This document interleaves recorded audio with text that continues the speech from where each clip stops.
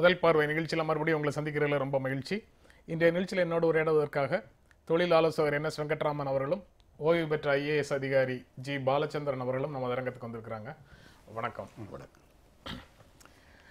ஜெயலலிதா, சசிகலா, இளவரசி சுதாகரன் நால்வர் மீதான சொத்து குவிப்பு வழக்கினுடைய மேல்முறையீட்டு மனு மீதான உச்சநீதிமன்ற தீர்ப்பு நேற்று வந்தது. அமர்வு நீதிமன்றத்தினுடைய தீர்ப்பை உறுதி செய்திருக்கிறார்கள். அதன் விளைவாக ஜெயலலிதா தவிர மீதி மூவரும் 4 ஆண்டு சிறை தண்டனைக்காக இன்று கர்நாடகாவில் சரணடைய இருக்கிறார்கள் அப்படின்னு இன்றைய செய்திகள் சொல்லுது. இந்த தீர்ப்பு வந்திருக்கக்கூடிய தமிழ்நாடு அரசியல் சூழல், இதற்கு பின்னால பல்வேறு துறைகளில் என்ன மாற்றம் இருக்கும் அல்லது மாற்றம் இருக்காது அப்படிங்கிறதை பற்றி பேசலாம் அப்படின்னு நினைக்கிறேன். இன்றைக்கு ஆங்கில நாளிதழ் ஹிண்டுவில் த கன்விக்ஷன் அண்ட் ஆஃப்டர் அப்படின்னு சொல்லி ஒரு தலையங்கமாக எழுதியிருக்கிறாங்க. உயர் மட்டங்களில் ஊழல்ங்கிறது ஒரு மிகப்பெரிய நோய். இந்த இதை நோய் என்று கண்டுபிடிப்பது எளிது, ஆனால் அதை சரி செய்வது ரொம்ப ரொம்ப கஷ்டம் அப்படின்னு அது அந்த கட்டுரையா தலையங்கம் ஆரம்பிக்குது. நீங்க எப்படி பார்க்குறீங்க அதை? அதாவது இந்த தீர்ப்புனால ஒரு மாற்றம் இருக்குங்கிறதுல எந்த விதமான சந்தேகம் இல்லை.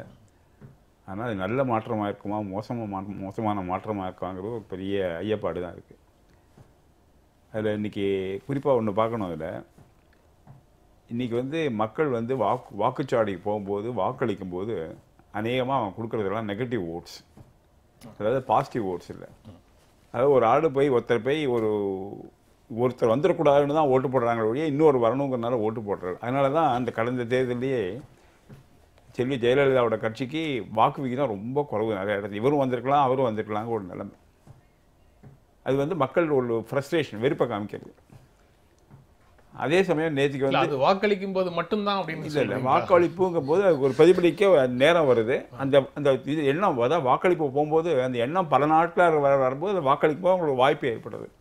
இதில் முக்கியமாக பார்க்கணும் என்னென்னா, இதுக்கு ஸ்டாலின் திமுக தலைவர் ஒரு ஸ்டேட்மெண்ட் விட்டுருக்காரு. இது வரலாற்று சிறப்ப தீர்ப்புன்னு சொல்லியிருக்காரு. அது உண்மையாக இருக்கலாம்.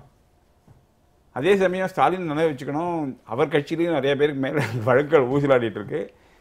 இதே போன்ற வரலாற்று சிறந்தான தீர்ப்பு அவர் கட்சியும் தாக்கலாங்கிறத ஞாபகம் வச்சுக்கணும். அவர் மாத்திரம் இல்லை, பல எதிர்கட்சிகள் தலைவர்கள் பல கட்சிகளும் ஞாபகம் வச்சுக்கணும். இதில் ஒரு செகண்ட் முன்னாடி போயிட்டு எப்படி பார்க்கணுன்னா, இன்றைக்கி வருங்கால மாற்றம் இருக்குமா மாற்றம் இருக்காதுன்னா, தமிழ்நாடை பொறுத்த வரைக்கும் இன்றைக்கி இருக்கிற ஒரு மக்கள் ஒரு நியாயமான நேர்மையான தலைவர் வரமாட்டாரும் உண்மையாகவே ஏங்கிட்டு இருக்காங்க, சந்தேகம் இல்லை. ஏன்னா நியாயமான நேர்மையான தலைவர்கள் வரமாட்டாங்களான்னு மக்கள் ஏங்கிட்டு இருக்கிறாங்க அப்படின்னு சொன்னா, இருக்கக்கூடிய தலைவர்கள் யாரும் நியாயமாக நேர்மையாக நடந்து கொள்ளக்கூடியவர்கள் இல்லை என்று மக்கள் நம்புகிறார்கள்னு ஒரு பொருள் வரும். கட்டாயம் அதேதான், அது அப்படிதானா? சந்தேகமே இல்லை. அதான் ஏக்கம் வர காரணமே இல்லாத நிலையில் எந்த அரசியல் கட்சியிலையும் அந்த மாதிரி தலைவர்களை பார்க்காததுனால மக்களுக்கு அப்படி ஒரு ஏக்கம் இருக்கு அப்படின்னு சொல்றேன். ஏன்னா சாதாரண அடித்தட்ட மக்கள் இருக்கிற ஒன்றும் இல்லை, ஒரு ரேஷன் கடைக்கு போகிறோம், அரிசி எல்லாம் கல்லாக இருக்குது. உடனே என்ன பண்ணுறாங்க அவங்க, இன்னும் ஏன் சீஃப் மினிஸ்டர் இப்படி இருக்கான் அப்படின்னு மனசில் கோவம் வருது. ரெஜிஸ்டர் ஆஃபீஸ் போய் ரெஜிஸ்டர் போகிறோம், பணம் கொடுக்குறான், காசு கொடுக்காம ஒன்றுமே செய்ய முடியாமல் நிலைமை ஆயிடுது. அப்போ உடனே மனசில் மக்கள் வர்றது முதலமைச்சர் அவங்க தான். இவர் இருக்கிறனால தான் இந்த மாதிரியும் ஒரு தாக்கம், சரியோ தவறோ அது ஒரு தாக்கம் இருக்குது. அந்த சமயத்தில் இன்றைக்கி நடக்கிற நிலையில் மாற்றம் எப்போ வரும்னா, இன்றைக்கி ஒரு மாதிரி மக்கள் பார்வையை ஈட்டு இருக்கிறவங்க, ஒன்று ஸ்டாலின் இன்னொன்று பன்னீர்செல்வம், அவங்க 2 பேரும் வருங்காலத்தில் எப்படி தங்களை நடந்து போகிறாங்கிறத பொறுத்து இருக்குது. அவங்க தங்களை இது வரைக்கும் இமேஜை மாற்றி கொஞ்சம் இது பண்ணாங்கன்னா ஒரு வாய்ப்பு வரும். அதில் பன்னீர்செல்வத்தை எடுத்தோன்னா, இது வரைக்கும் நம்ம அவரை என்ன பார்த்துருக்கோம், 2 மாதத்துக்கு முன்னாடி கடவுள் பக்தி நிறைந்தவர், சொல்கிறத கேட்டு செய்வார், பணி கூட அதுக்கு மேலே நமக்கு தெரியாது அவரை பற்றி. இந்த 2 மாதத்தில் ஒரு மாதிரி மாற்றம் கொண்டு வந்தார். அவர் 4 சவால் அவருக்கு. ஒன்று இந்த ஜல்லிக்கட்டு, 2வது சவால் இது மாறிவிட்ட சூழல்ல, ஜெயலலிதா இல்லாத ஒரு சூழல்ல, ஜெயலலிதா இருக்கிற வரைக்கும் அவர் எப்படி இருந்தாருங்கிறத நீங்க சொல்லிட்டீங்க. ஜெயலலிதா இல்லாத ஒரு சூழல்ல வேறு யாருக்குமே இல்லாத ஒரு வாய்ப்பு அவருக்கு கிடைச்சது. இந்த 2 மாதம் இந்த பிரச்சனைகளை எதிர்கொள்வதற்கான வாய்ப்பு அவருக்கு கிடைச்சது. அந்த வாய்ப்பை அவர் சரியாக பயன்படுத்தி கொண்டாருங்கிறது உங்களுடைய அது இல்லை. அதாவது 4 சவால் வந்தது. அதில் 3 சவால், 4வது சவால் விவசாய பிரச்சனைகள் வந்தபோது அதுதான் அவரோட அனுபவமும் நிர்வாகம். பாக்கியெல்லாம் சாதாரண விஷயம். ஜல்லிக்கட்டுக்கு போனால் பிரைம் மினிஸ்டர் போனார், கைது பண்ணிட்டா, வரதா போய் நடந்தார், சரிப்படுத்திட்டு விட்டார். கிருஷ்ணா போய் அவர்கிட்ட பேசினார். அணுகுமுறையில் வித்தியாசம் இருக்குது.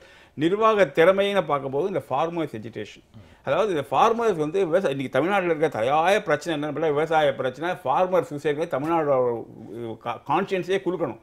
அந்த ஃபார்மர் இவ்வளோ பேர் இறந்து போயிருக்காங்க, தற்கொலை பண்ணியிருக்காங்க போது அவர் ஒரு நிதானம் காட்டினார். அது ஒரு தவறு. கடைசியில் பிரச்சனை பெருசாக போனோன்னு தான் ஒரு டெலிகேஷன் அமைச்சார். டெலிகேஷன் ஃபார்மர் அது 3வது என்ன பண்ணியிருக்கணும், அவர் அசம்பிளியில் பேசின போது நாங்கள் காப்பீடு தொகை கிடைக்கும், ஆனால் பிரச்சனை எல்லாம் சரியாகிடுற மாதிரி பேசணும். அதுவும் தவறு. அந்த இடத்துல செஞ்சுருக்கணும், ஒரு செகண்ட் முன்னாடி போயிருக்கணும். அது அடிப்படை காரணம் பார்த்துட்டு அதில் தான் நிர்வாக குறைவே இருந்ததோ தீர்க்க தரிசனம் குறைவாக இருக்கணும் சந்தேகம் இருக்குது. நீங்க எப்படி பார்க்குறீங்க? அதாவது அந்த பிரச்சனை வெங்கட்ராமன் முன்வைக்கக்கூடிய பிரச்சனைகள் பற்றியும் பேசணும். அதற்கு முன்னால இது வந்து உயர் மட்டங்களில் இருக்கக்கூடிய ஊழலை ஒழிப்பதற்கு இந்த தீர்ப்பு வந்து ஒரு பங்காற்றுகிறது அப்படிங்கிறது அனைத்து அரசியல் கட்சிகளுடைய நிலைப்பாடு. தலைவர்கள் எல்லாருமே, அதாவது என்.ஏ.எஸ வெங்கட்ராமன் அந்த தலைவர்கள் மேல தமிழ்நாட்டு மக்களுக்கு நம்பிக்கை இல்லை அப்படின்னு சொல்றாரு. ஆனா அந்த தலைவர்கள் எல்லாரும் நேற்று வந்து நீதித்துறை தன்னுடைய நீதித்துறை மேல மக்களுக்கு இருக்கிற நம்பிக்கையை புதுப்பித்துக் கொள்ள முடியும், ஒரு நம்பகமான ஒரு தீர்ப்பை கொடுத்திருக்குது. உயர்மட்டங்களில் ஊழலை ஒழிப்பதற்கு இனி யாரும் இது போன்ற செயல்களில் ஈடுபடாமல் இருப்பதற்கு ஒரு டெட்டரண்டாக இது இருக்கும் அப்படின்லாம் எல்லாரும் சொல்றாங்க. எப்படி பார்க்குறீங்க? இது வந்து ஒரு மிகப்பெரிய வினா ஒன்றை இந்த தீர்ப்பு எழுப்பியிருக்கின்றது. இந்த இந்தியன் ஸ்டேட்டுங்கிறது வந்து லெஜிஸ்லேஷன் மட்டும், பார்லிமெண்ட் மட்டும் இல்லை, பார்லிமெண்ட், நிர்வாகம், அடுத்து நீதித்துறை, இந்த 3ம் கலந்தது தான் இந்தியன் ஸ்டேட். பொதுவாகவே வந்து ஒரு அபிப்பிராயம் திரும்ப திரும்ப உறுதிப்படுத்தப்படுகின்ற ஒரு அபிப்பிராயம், the Indian state is anti poor and under privileged. இப்போ புவராக இல்லாமல் உள்ளவங்க கூட அண்டர் ப்ரிவிலேஜாக இருக்க முடியும். இப்போ இந்த தீர்ப்பு வந்து 8 மாதங்களுக்கு முன்னாடி வந்து ஒத்தி வச்சாங்க. இந்த தீர்ப்பு உடனடியாக அந்நேரம் கொடுத்துருந்தாங்கன்னா மறைந்த செல்வி ஜெயலலிதாவை வந்து ஜெயிலுக்கு போக வேண்டிய சூழ்நிலை வந்திருக்கும். இப்போ நிச்சயமாக ஒரு வினா வரும், ஏன் அந்த தீர்ப்பை இத்தனை நாள் ஒத்தி வைக்கணும்? ஏன்னா இவங்க புதுசாக எதுவுமே சொல்லலை. கீழ்கோர்ட்டை வந்து அப்படியே இவங்க வந்து அஷ்யூர் பண்ணியிருக்காங்க. இது நிச்சயமாக வரவேற்கப்பட வேண்டிய ஒரு தீர்ப்பு தான். ஆனால் தாமதமாக கிடைத்த ஒரு தீர்ப்பு. அப்போ மறுபடியும் மனதுக்குள்ளே வந்து ஒரு சந்தேகம் என்ன வரும்னா, சல்மான் கான் தப்பிச்சிடலாம், ஜெயலலிதா உயிரோடு இருக்க வரைக்கும் இந்த தீர்ப்பு வராமல் போயிடலாம், அந்த ஜெயலலிதா காலமானதுக்கு அப்புறம் தான் இந்த தீர்ப்பு வரும் அப்படின்னா, இந்த தீர்ப்பு வந்து உண்மையிலேயே வந்து யாரையெல்லாம் பொதுமக்கள் பார்வையில் சரியான முறையில் நீதித்துறை அணுகுகிறது என்று நிறுத்தியிருக்க வேண்டுமோ அவைகளை முழுமையாக செய்யவில்லை என்று ஒரு பொருள் இருக்கின்றது. நிச்சயமாக லஞ்சத்திற்கு எதிராக, ஊழலுக்கு எதிரான ஒரு தீர்ப்பு வரும் என்றால் அது வரவேற்கப்பட வேண்டியதுதான். ஆனால் அத்தகைய ஒரு தீர்ப்பு, the Indian state should prove that it is against the corrupt. யாராக இருந்தாலும் அவர்கள் மேல் நாங்கள் நடவடிக்கை எடுப்போம் என்பதாக நீதித்துறையுடைய தீர்ப்பு அமர்ந்திருக்க வேண்டும்.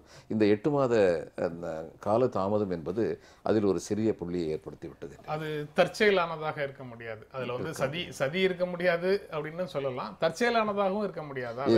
சதின்னு சொல்லல, இது என்ன சதி?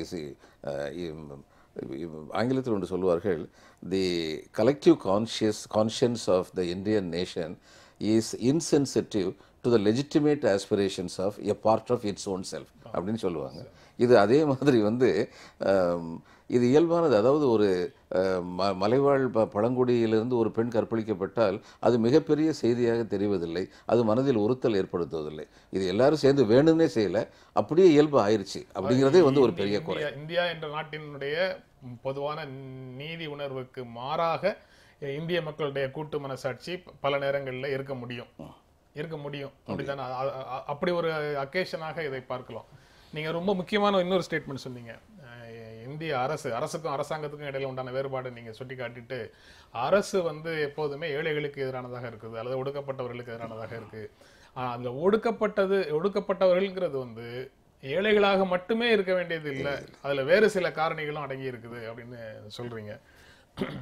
அது ஜெயலலிதா மேல தீர்ப்பு வந்திருந்தால், அவர் உயிரோடு இருக்கும்போது தீர்ப்பு வந்திருந்தால் இந்த குற்றச்சாட்டு வந்திருக்காது அப்படின்னு.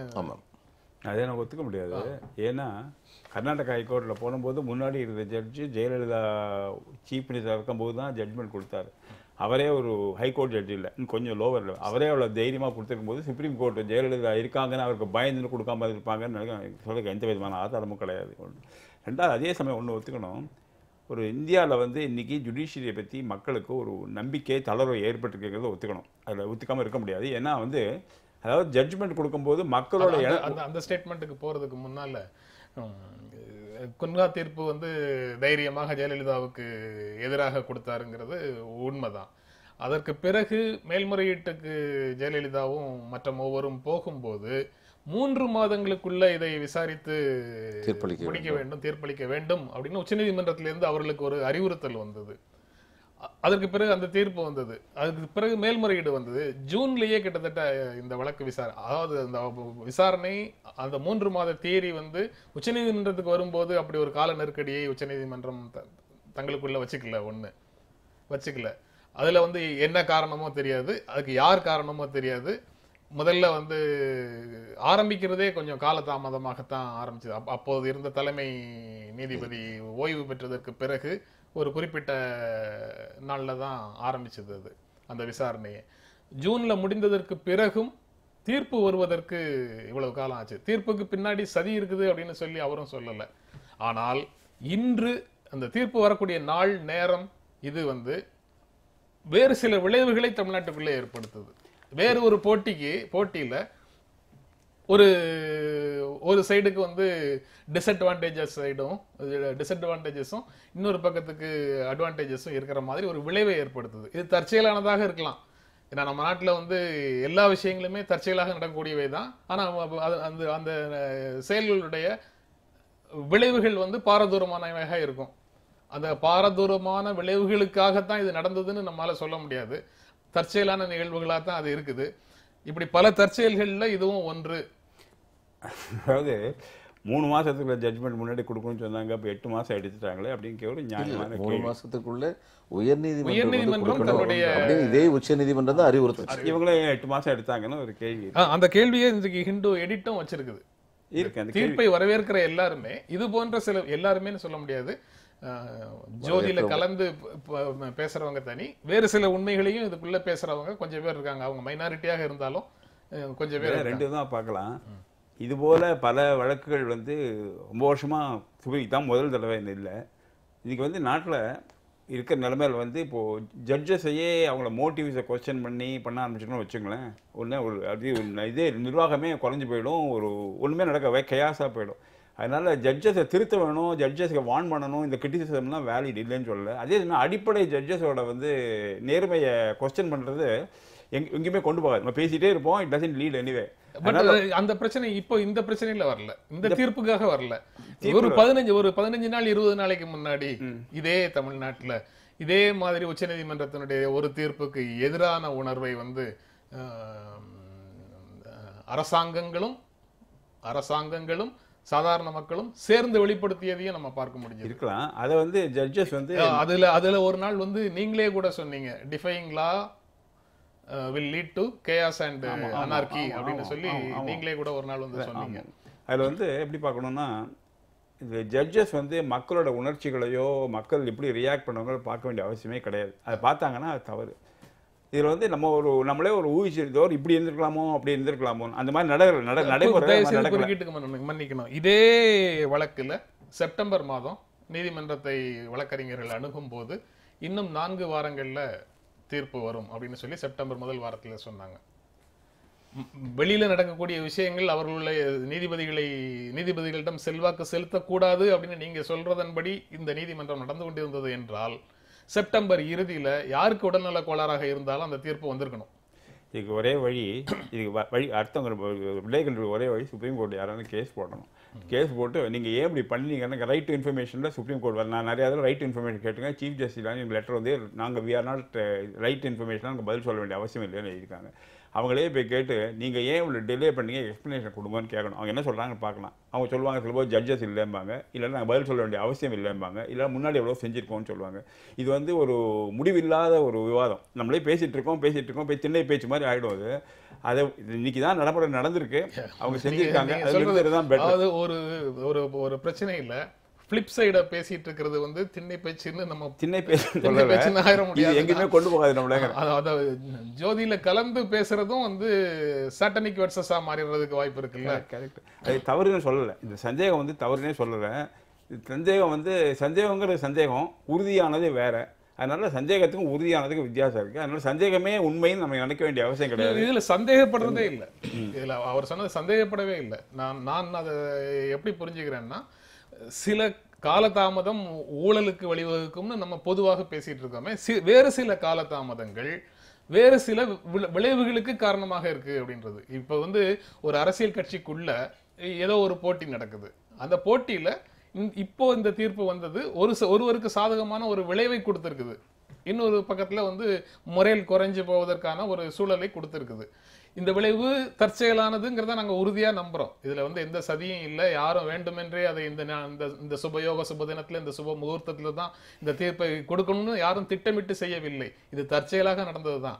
அந்த தற்செயலாக நடந்த ஒரு விஷயத்துல ஒரு விளைவு வருது இல்ல, அந்த விளைவு வந்து ஒரு ரோல் பிளே பண்ணுது. அதாவது எனக்கு நான் கேள்வி எப்படி புரிஞ்சுக்கிறேன்னா, ஒன்று வந்து 3 மாதத்துக்கு முன்னாடி ஜெயலலிதா உயிரோடு இருக்கும்போது தீர்ப்பு கொடுத்தா தீர்ப்பு வேறுபட்டு இருந்திருக்குமா அப்படின்னு ரெண்டு நான் புரிஞ்சுக்கிறேன். 2 கேள்வி இருக்கும். நம்ம வேறுபட்டு இருந்திருக்குமான்னு ஒரு கேள்வி இருந்திருக்கு. ரெண்டாவது வந்து இவங்க 8 மாதம் கூட்டினது 3 மாதம் வேற ஏதான காரணத்துக்காக கூட்டியிருக்காங்களான்னு சந்தேகப்படி இருக்கு. 2 சந்தேகத்துக்கும் அடிப்படையே இல்லை. அடிப்படை சந்தேகமே இல்லை சார். அது தீர்ப்பு மாறி இருக்குங்கிற சந்தேகமும் இல்லை. பேர் 8 மாசம் முன்னாடி வந்திருந்தால் ஜெயலலிதாவுக்காக தள்ளி வச்சது அப்படிங்கிற சந்தேகமும் இல்லை. இது ஒரு அது நடக்கிறது வந்து அதனுடைய விலை இப்போ லேட்டாக வர்றது, காலதாமதமாக வரக்கூடிய ஒரு தீர்ப்பு ஏற்படுத்தக்கூடிய விளைவுகளை பற்றி மட்டும் பேசுறோம். இது அப்போ வந்திருந்தா வேறு விளைவுகள் வந்திருக்கும், இப்போ வந்திருந்தா வேறு விளைவுகள் வந்திருக்கும். இந்த கால தாமதமாங்கிறதே மேட்டர் ஆஃப் ஒப்பீனியன். அதாவது 8 மாசமா 12 மாசமா 6 மாசமா 4 மாசமாங்கிறதே matter of opinion. Matter of opinion. But அந்த ஒப்பீனியன் வந்து கருத்து சொல்ற பாலச்சந்தருக்கோ அல்லது அதை ஏற்றுக்கொண்டு உங்ககிட்ட அதை விளக்கம் பெறுவதற்காக ஒரு கேள்வியாக கேட்கிற எனக்கோ ஏன் வருதுன்னா இதே உச்ச நீதிமன்றம் கர்நாடகா உயர் நீதிமன்றத்துக்கு 3 மாதத்துக்குள்ள விசாரித்து தீர்ப்பு கொடுங்கள்னு சொன்னதுல இருந்து தான் 3 மாதங்களுக்கு மேலாக இவங்க கிட்ட போகும்போது ஒரு அங்க சொன்னாங்களே இப்படி இங்க வந்து அப்படி நடந்து கொள்ளவில்லையே அப்படிங்கிற கேள்வி ஒரு கேள்வி வரலாம். இந்த கேள்வி வந்து கோர்ட்டு தான் பதில் சொல்லணும். என்ன சொல்லணும், எங்களுக்கு ரொம்ப பிஸியாக இருந்தோம், ஏகப்பட்ட ஜட்ஜஸ் இருந்தது, இல்லை இதுக்கு ஜட்ஜஸ் போகாமல் இருந்தது, எல்லாம் எல்லாம் சொல்லலாம். அது இதுக்கு வந்து ஒரு ஜட்ஜஸ் வந்து இதை முன்னாடி கொடுத்துருக்கலாம். ஒரு 3 மாதம் பண்ணி அவங்களே 3 மாதம் கொடுத்தாங்கன்னா அவங்களோட பெருமை இன்னும் கொஞ்சம் உயர்ந்திருக்கும். அந்த அளவு பெருமை உயரலை. இதை வந்து ஜட்ஜஸோட அட்டென்ஷனுக்கு கொண்டு போக வேண்டியது நம்ம கடமை. அதுதான் நம்ம செஞ்சுட்ருக்கோம். இனிமையான இந்த மாதிரி தவறு செய்யாமல் இருப்பாங்க தான் தவறுன்னு சொல்லலை, இந்த மாதிரி டிலே செய்யாமல் இருப்பாங்க தான் தவறு. பட் வந்து ஜட்ஜஸ் டிலேடுங்கிறது பல விதத்தில் இன்னும் பல கடுமையான விளைவுகள், இதை விட மோசமான விளைவுகள்லாம் ஏற்பட்டிருக்கு. அதாவது நம்ம பேசிட்டு இருக்கிறதுல இன்னொரு ஃபிளிப் சைடு இருக்கு. இந்த 3 மாதம் 6 மாதம் 8 மாதம் 10 மாத காலதாமதத்தை பத்தி இவ்வளவு தூரம் நம்ம பேசிட்டு இருக்கிறோம். ஆனா அந்த வழக்குக்கு முதல் தீர்ப்பு வர்றதுக்கே 18 வருஷம் ஆச்சு, 19 வருஷம் ஆச்சு. அந்த 18 வருஷம் 19 வருஷம் தீர்ப்பு காலதாமதமாக வந்ததுக்கு, அந்த வழக்கு இழுத்தடிக்கப்பட்டதற்கு யார் காரணங்கிறது எல்லாருக்கும் தெரிஞ்ச விஷயம். திருப்பி இந்த ஜுடிஷியல் ரிஃபார்ம்ஸ்க்கு போகிறோம். இதெல்லாம் அடிப்படை பிரச்சனைகள் இன்றைக்கி உள்ள ஜுடிஷியலில் அது ஒரு பார்ட் ஆஃப் த பிரச்சனைகள் தான் பார்த்துட்டு இருக்கிற மொழியை இதுக்கு பர்டிகுலர் இஷ்யூவை வந்து பேசிட்டு ஜட்ஜஸ்க்கு நம்ம அட்டென்ஷனை கொண்டு போக வேண்டியது நம்ம கடமை. இந்த மாதிரி ஒரு எண்ணங்கள் இருக்குது மக்களுக்குன்னு சொல்ல வேண்டிய கடமை.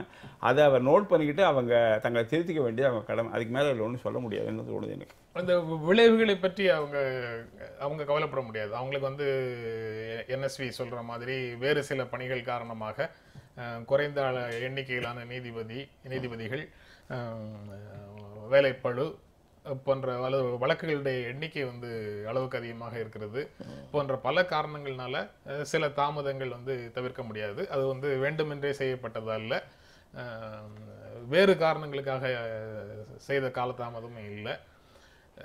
இந்த ப்ராசஸ்ல வந்து ஜெயலலிதா மறைந்து போனது தற்செயலானது. அதனால ஜெயலலிதாவுக்காக அவங்க தள்ளி வச்சாங்கிறதும் முழுமையாக ஏற்கக்கூடிய வாதமாக வராது. இப்படி எல்லாத்தையுமே ரூல் அவுட் பண்ணி வரும்போது பட் ஒரு ஸ்டேஜில் வந்து வரக்கூடிய தீர்ப்பு வேறு சில விளைவுகளை ஏற்படுத்துதுன்னா அந்த விளைவுகளை பற்றி கவலைப்பட முடியாது. ஏன்னா நீதிமன்றத்தினுடைய நீதித்துறையினுடைய வேறு சிக்கல்கள் முக்கியமானதாக இருக்கிறதுனால இந்த விளைவுகளை பற்றி கவலைப்பட முடியாது. வருவதை அப்படியே நீங்கள் ஏற்றுக்கொள்ள வேண்டியதுதான் அப்படிங்கிறது சரிதானா? இல்லை, பல தற்செயல்கள் நடக்குது, அதனால தான் மனசு வந்து சஞ்சலப்படுது. மக்கள்கிட்ட வந்து முந்தி இருந்த மாதிரி எல்லாத்தையுமே ஏற்றுக்கொள்ளக்கூடிய மனநிலைமை இல்லை.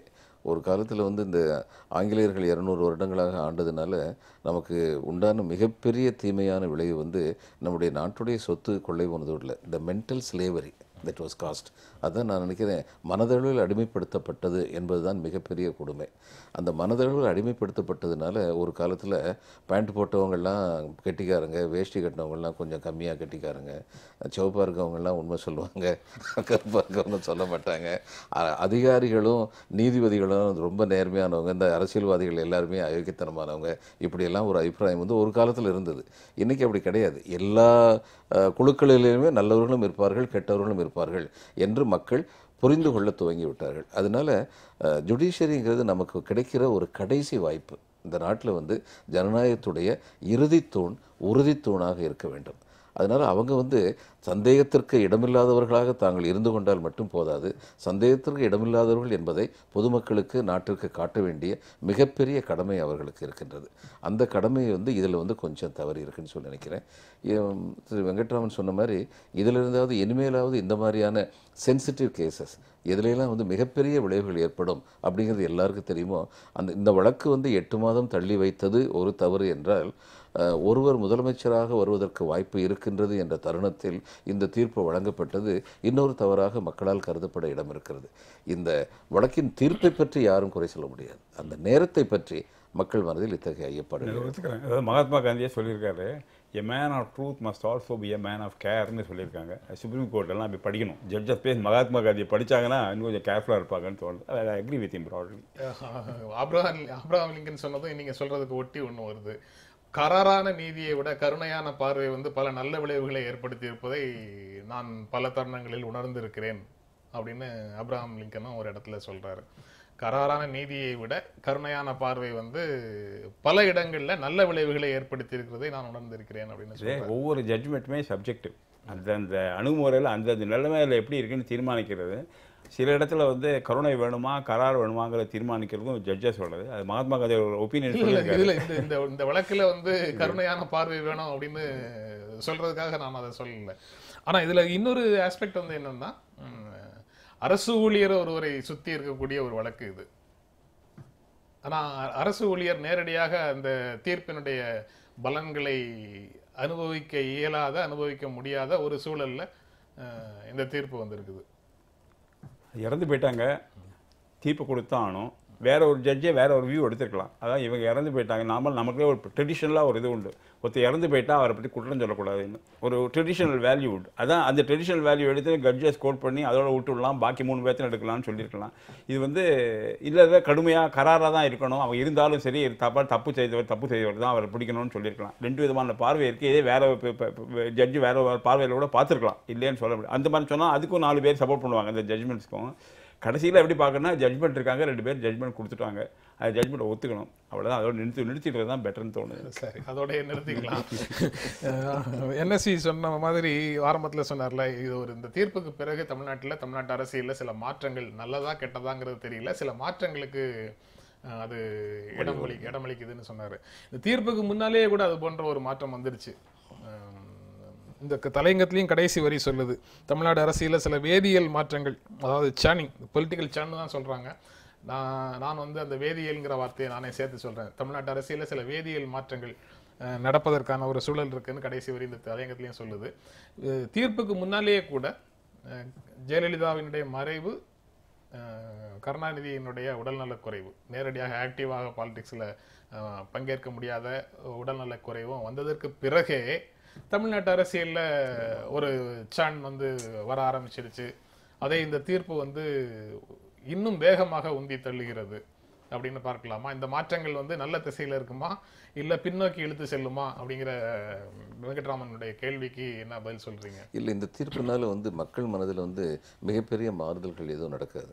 ஜெயலலிதா அப்படிங்கிற ஒரு பிம்பத்தை வந்து உருவாக்கி வச்சுருக்காங்க. அந்த கீழ்த்தட்டு மக்கள்கிட்ட வந்து அந்த பிம்பம் வந்து நிலைத்து நின்று கொண்டிருக்கின்றது. அவங்களுக்குலாம் இந்த தீர்ப்பை பற்றி என்ன புரியும் அல்லது அதை பற்றி என்ன கவலைப்படுறாங்க? இல்லை, அவங்களுக்கு அவங்க விரும்பின ஒருவருக்கு பனிஷ்மெண்ட்டு, அதுக்காக சிலருக்கு வருத்தம், அவங்க வெறுக்கிற ஒருவருக்கு தண்டனை, அதனால பலருக்கு மகிழ்ச்சி அப்படின்னு மிக எளிமையாக புரிந்து கொள்ளக்கூடியதுதான் அது. இதனுடைய தொடர் கேள்விகள் தான் வந்து நம்ம பேசலாம். இந்த முதன்மையான குற்றவாளியாக நேற்று தீர்ப்பளிக்கப்பட்டிருக்கிற ஜெயலலிதாவினுடைய நினைவு இடத்துல தான் நேற்று தமிழ்நாட்டினுடைய முதலமைச்சர்,